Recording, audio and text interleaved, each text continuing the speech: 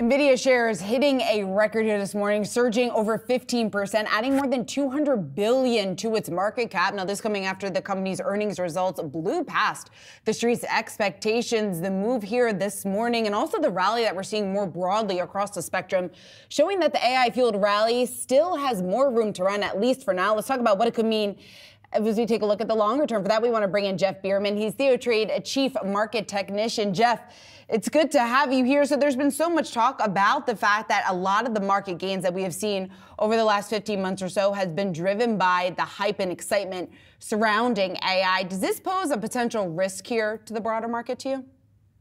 Well, first things first, Sean, I want to clarify, it's not hype. It's the real deal. AI has arrived. Okay, the earnings from Nvidia are absolutely spectacular. You can comb through it and look for any negativity, but there really isn't. And they did guide higher for the next quarter. However, the question comes down to this. It's not about hype. It's about how far forward have AI stocks priced cash flow and earnings and valuations. Is it 6 months? Is it 1 year? Is it 2 years? I don't have a handle on it yet. I'll let the market sort it out. But I can tell you this, we are at overbought levels that I've never seen. And overbought is a condition. It is not a trigger, which means you automatically turn and sell. Overbought can persist, but it is a warning that the market is getting a little bit beyond FOMO here. And there's a concentration risk factor, meaning that most managers are just throwing away every stock they can to get into this AI revolution, and they're missing bargains all over the place in other sectors. So the concentration risk, to me, is the biggest risk, but AI is real. So the concentration risk is a huge risk. We've been talking about that now for some time. So when you, I guess, break that down a little bit more for us, because those who have been calling it for it now for the last several months, that they've bought in, they're actually doing pretty well. So why is it now, when you take a look at these valuations here outside of Nvidia, are you raising or really bringing more attention to the fact that this could pose a larger risk to the broader market? Well, it calls into question traditional risk management and traditional investment management diversification. Diversification in this market is dead. It does not work. You can't tell me you're going to lay risk and spread it across 11 sectors and get a meaningful, effective return. It's not working. So what managers have done is they're just gravitating towards what's working and selling weakness to buy strength.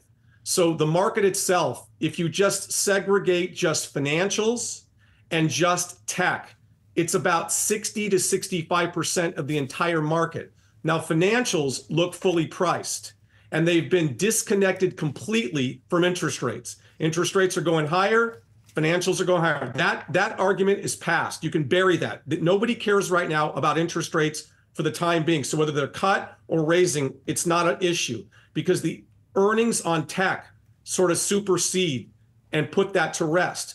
But if the market gets fully priced in tech and fully priced in financials at the same time, and I believe we're there with financials, then it poses a risk when there's an unwind for a corrective period, because it'll be like yelling fire in a crowded theater, Shauna. Jeff, what are the technicals that you would look to determine whether or not, and the point at which Nvidia is finally over its skis, perhaps? Well, I like to look at things on a 1 and 2 year basis, Brad, just standard deviation channels 2 and 3. I like to see how far they can test beyond statistical measures, whether it's standard deviation or average true range. But truly, the RSI, not on a daily, not on a weekly, but on a monthly, is starting to approach that 75 to 80 level. In fact, it hit nearly 98 on SMCI on a daily basis just a couple of days ago, which is an all-time high record for an overbought stock. So once you get into these crowded trades, Brad, you can hang out for a while. But if they decide to push the button and exit, it often creates air pockets, dislocations, and gaps. And sometimes those gaps can be bought. And if they're bought and there's no bounce, it can feed on itself. And if the algos can pick off on this, the algos that run it up vertical can also take it down into a waterfall effect. So to me, you can't time it perfectly, But if the warnings are there, and they're there, you need to scale back on your concentration of your holdings. Jeff, is this across the board? Because you said earlier it's not about hype. Yes, that's true when it comes to Nvidia, but you look at a lot of those other stocks out there that have really been riding the coattails of Nvidia. They haven't proven the fact that it's really going to return revenue when it comes to those business models. So when you take a look, are you separating Nvidia from some of the performance that we've seen elsewhere within the sector? Yeah, I have separated them in two, Shauna. I call them the high octanes and the low octanes. So for instance, the lower octanes would be Microsoft. Lower octane would be Alphabet. High octane would be something like a Palo Alto Networks or a CrowdStrike or a Nvidia or an SMCI. So yes, I separate them. And what you're finding is, believe it or not, the Microsofts and the Alphabets are actually not as overbought as you would think they are, nor are they as overpriced as you would think they are. It's really in the high octane, sort of high profile stocks that are at the forefront, the vanguard of the AI revolution, that's driving the market a little bit crazier than it should be. But I want to make myself clear. AI is here to stay. We're in the beginning stages of this.